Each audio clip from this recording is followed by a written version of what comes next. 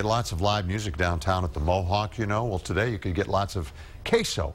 It's an annual event, the fourth year for the Quesoff, as it's known. It's a battle between restaurants, chefs, anyone who wants to join in.